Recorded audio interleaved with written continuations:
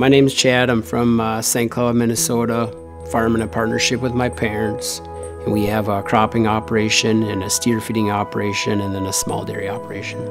I was born and raised into farming. It's in my blood, and that's why I became a chicken farmer. 2 years ago, I was hit head-on by a distracted driver, and I had 36 broken bones in my body that day.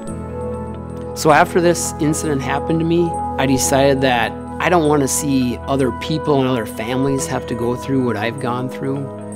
I'm now freshly motivated to advocate for safer roads, especially against distracted driving.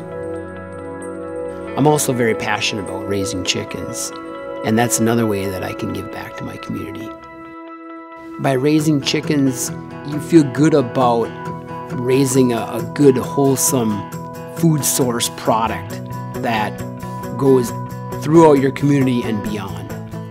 It feels great to partner with a company like Just Bare, whose values match my own in providing good, wholesome, healthy chickens.